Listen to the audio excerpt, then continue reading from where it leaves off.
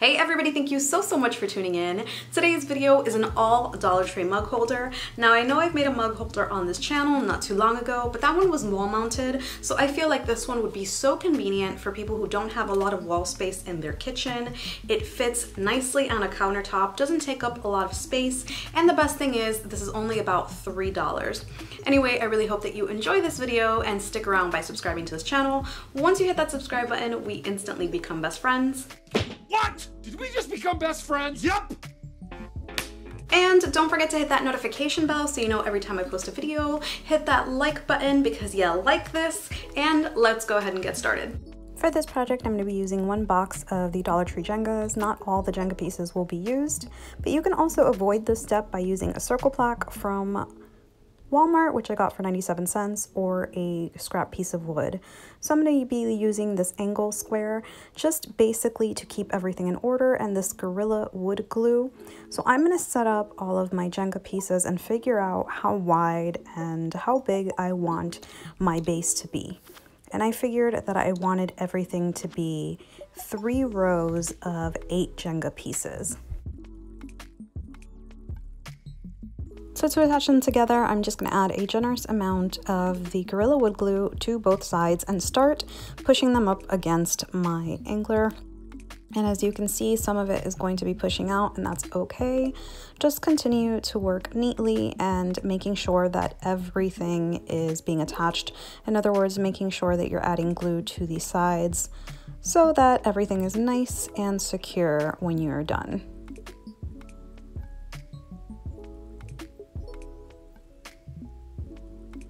So as you can see, this is helping me keep everything leveled and straight. Now you can add as many Jenga pieces or as many layers as you want, but make sure that it dries really well before moving on. So for the top piece, I'm going to be using this rolling pin from Dollar Tree, and I'm also going to be using these hooks, which I found for 97 cents at Walmart. And what I'm going to do is I'm going to grab a drill bit that's just a tiny bit smaller, and I'm going to start adding my holes. And the first hole I'm going to add is right at the very top. And this is going to be able to fit 4 mugs, 4 regular size mugs. So I'm going to test this out and add one of my hooks to make sure that it fits. So it is giving me a little bit of trouble to screw in, which is a really good thing because that means that this is going to be nice and secure. So before I move on, I am going to check where my mug is going to be sitting, and I'm going to add another hook right here and one at the bottom. So I am going to mark it so that it's not too high up and not running into the mug above that. I also didn't align them perfectly. I didn't want them right next to each other because I didn't want the screws to actually end up touching. So I did do one a little bit higher than the other. So now I'm removing my hook, and as you can see, this one, I'm going to just do a little bit lower so the screws do not touch, and I'm going to make my hole. And I'm not going to go in too deep, just enough to where I can screw in the hooks. So now I'm going to work on my 2 bottom holes.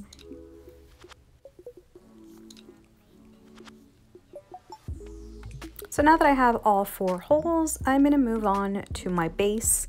Right on the 4th and 5th Jenga piece, right in the middle, I'm going to take my rolling pin, add some wood glue, and then place it right in the middle of that.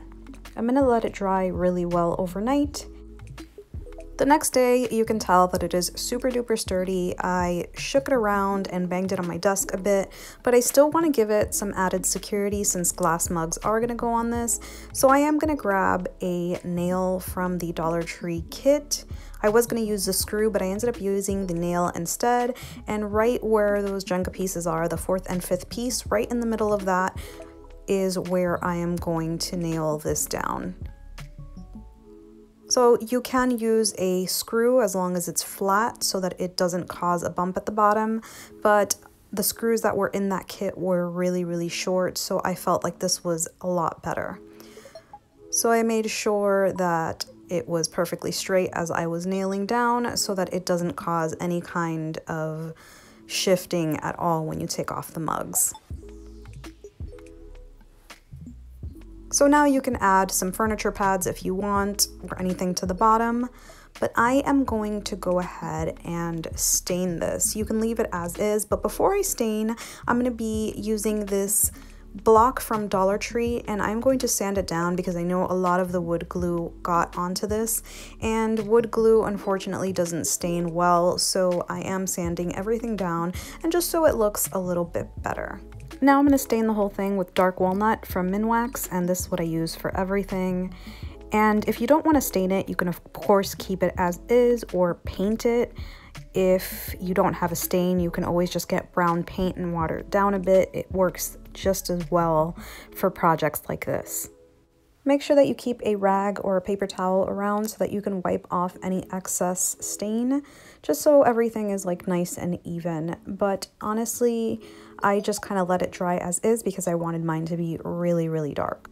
Once it's completely dry, you can start screwing on your hooks, and you can add some sort of adhesive if you want, but for me, I thought this was enough. It had a really good grip, and I felt like it was going to hold the mugs securely. So as you can see, they're not perfectly leveled because I didn't want the hooks to touch on the inside, and now I'm going to add the bottom ones as well. And the same thing goes for the bottom ones. They're not perfectly leveled because I wanted everything to not touch on the inside.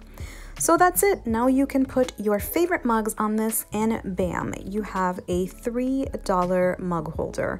If you like this video, please don't forget to give me a thumbs up, and thank you so much for watching. Till next time.